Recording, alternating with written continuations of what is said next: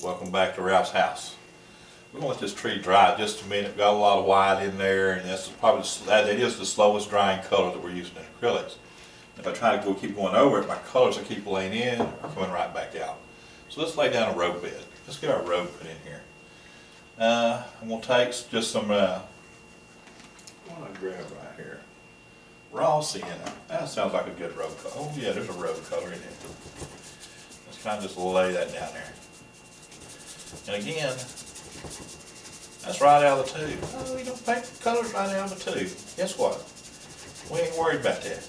We're painting a road. Everybody's got their own opinion. Get the paint on there. You can't paint without paint. Our road lays flat, laid in there. Let's get that in there. A little more water. Just get it on there. Don't mind if you stroke, show. We don't care. We're just trying to get paint on there. And you know what's funny about that? Sometimes I guess it might, don't be afraid to paint up to the grass. It's a glaze. It ain't gonna make the glass disappear. Because we're just trying to get that road in here.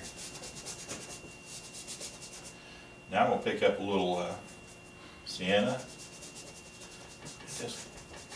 Now we're mixing colors. And so we couldn't mix it on canvas. I kind of add a little more depth to it, just throw that extra color on top of a color. Of course, most roads have a little wagon rut. Let's grab a little bit of ultramarine blue. Let's get our wagon ruts going. Just kind of figure out where they're at. And see, lose that hard edge. Like that. That kind of looks like a wagon rut getting down into there a little bit. Let's get another one over here on this side of the road a little bit, just kind of heading back out through there. A little bit harder. There we go. We'll lose that. We'll use that. Of course, all the structures didn't stay in the same ruts. They got ruts all over the place. That's what we're trying to do, see. And the farther you come in the foreground, a little bit darker on the road. Dark road lays down.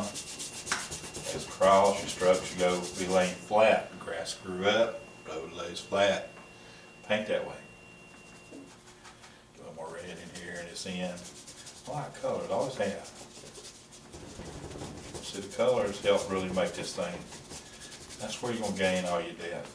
We get a little burn umber here. Get that into the road. It's a good dark. Yeah, see a little dark red dirt there. Especially where we know the sun ain't shining, right over here next to this edge. Put it on there and then lay it down, scrub it into the what's there, see? We're just trying to make this look like an old country road. More colors, more strokes. A little more ultramarine blue up in this here, even some more dark in here. Blend it all together, get some strokes. I want those brush strokes to show. Don't be afraid to put them in there.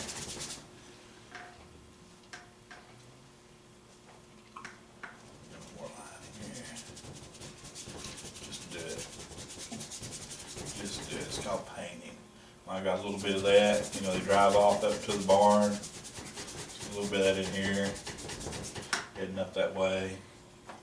Dry brush. Kind of carry it up into there. And I'll take it back off.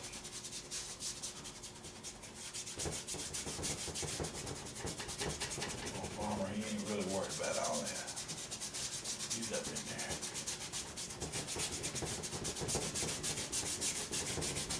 Put it down and try to scrub it all back off. Tell you what, I got some of that.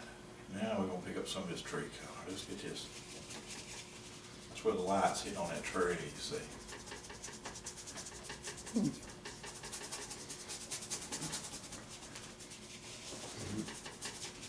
Just so that in there. That's going to give us something. I want more colors, more colors. Always more colors in the tree. The tree's got so many colors. Color of the rainbow in that tree.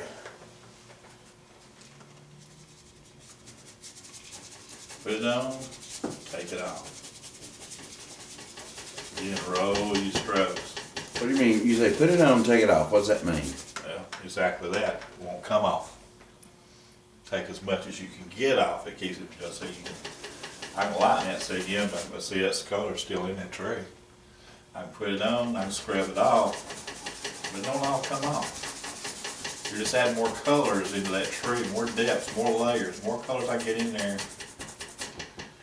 So we're getting color in that tree on the side where the sun's coming from, see? Where all my lights are. But see, I put it on, try to erase it, what happens? It's still there. You don't have to be thick. I just want it on there. Give me some colors. So it kind of look like the sunlight's coming over and hitting on that side of the tree a little bit. So we'll go back with more darks, more lights. We still got to put leaves on there. You know, we got to put the shadows of the leaves on the tree. Then we got to put the lights casting through between those, and some brighter lights. And you're building up layers. And most people try to paint a finished painting. That ain't how you get there. You work, you get there, you achieve it, but you keep piling it up, layer on layer, to get there. And that's what we're doing right here. Just get my lights covered up. I'm going to take a little bit of this ultramarine blue. You say blue? Yeah. Look how grayed out. Look how grayed out. Put it on, take it off. So kind of get back to a tree color a little bit. Yeah. So again, that ultramarine blue mixed in with that light color paint there. Put it on, roll it around, move it around. We're getting back to that gray tree color that we need. And so we can play with this, and we're going to move this tree so many different colors, so many different ways to get to what we need. And I'll tell you what, guys, hang around. We ain't through with this tree yet. He ain't beat us yet. Y'all come.